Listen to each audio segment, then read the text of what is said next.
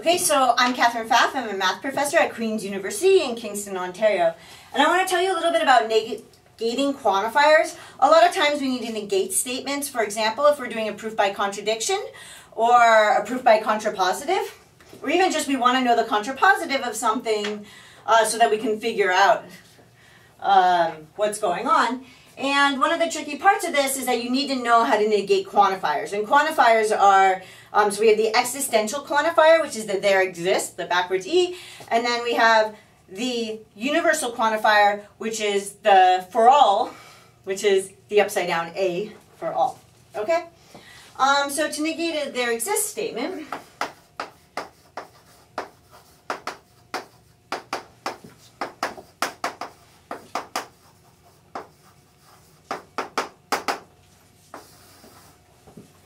so there's kind of two steps to these, and then you're going to kind of notice that there's a lot of similarity in what you're doing between negating a there exists statement and a for all statement. So we want to replace there exists with for all. And the other piece of what we need to do is we need to negate the conclusion. So I'll show you an example.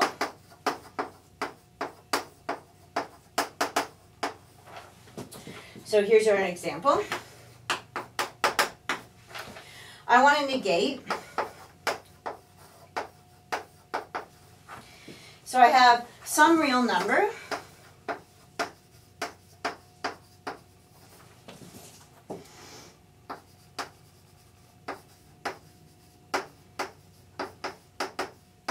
satisfies, I'm going to adjust my line a little bit. It's kind of inconveniently located currently.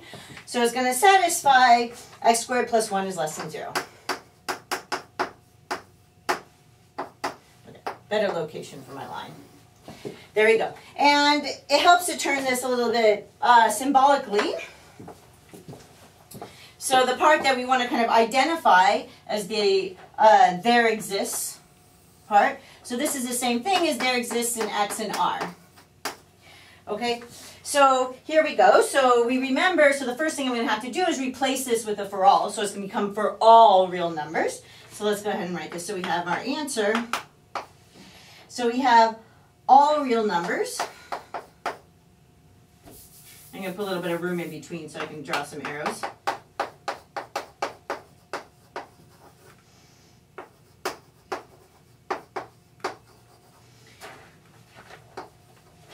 Okay, so this is where we change there exists to for all. That was like our first step. So 1, we changed there exists to for all in that piece there. And then we want to negate this part. So how do you negate this? What's the negation of satisfying x squared plus 1 is less than 0? It's having that x squared plus 1 is greater than or equal to 0. Okay, so satisfy x squared plus 1 is greater than or equal to 0. Okay, and this is where we have, so this is where we applied our second step, which is that we negated the conclusion.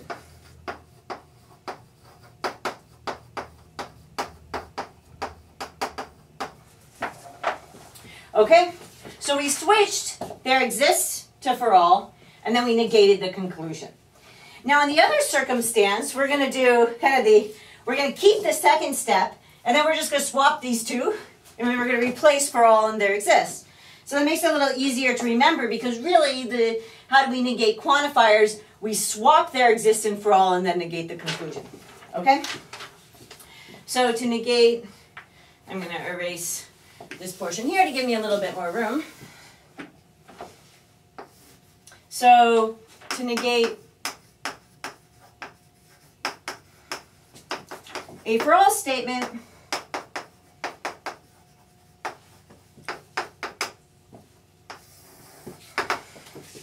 what I'm going to want to do is I'm going to want to replace for all with there exists and negate the conclusion.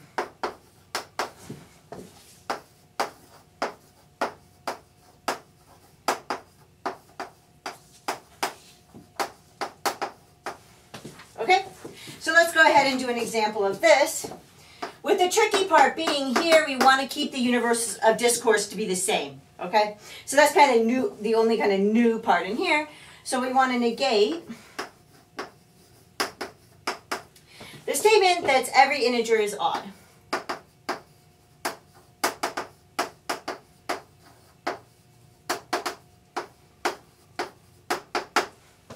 Okay, and again, it helps, like we did over here, to kind of symbolically look at that so we know where our for all is, just like there we knew where our there exists is, okay? So this would be the same thing as having for all x in the integers, okay? And then I'm going to kind of emphasize here that here's my universe of discourse, which is the integers, okay? And we're going to want to keep that the same. Our conclusion is, I'll use the same colors over there to kind of emphasize that this is where we do the second part. Okay, which is odd. Great, so let's go ahead and show. So just like over there, so the first thing I do is I swap the there exists and for all. So I want to start with there exists.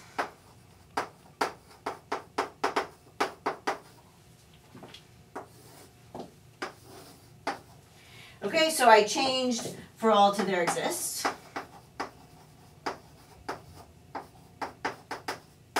That was the first step.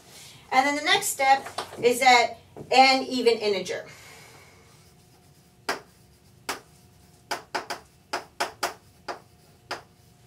Noticing that we still have, oops. So we still have that the universe of discourse is the same. Okay, so maybe I'll emphasize that first. The universe of discourse stays the same.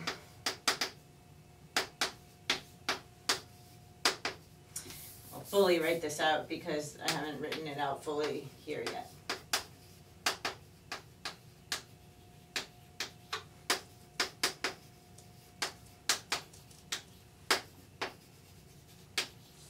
Okay, and this is the part where we negated the conclusion, right? So this is part 2 where we negate the conclusion.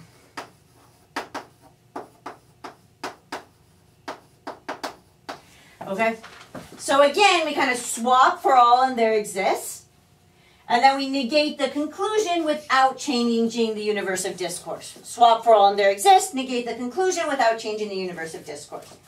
Right?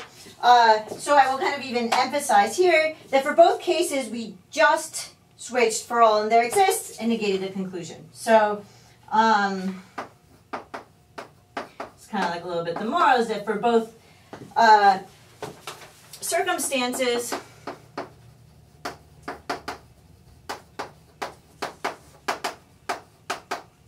we just switched for all and there exists, and negated the conclusion without changing the universe of discourse.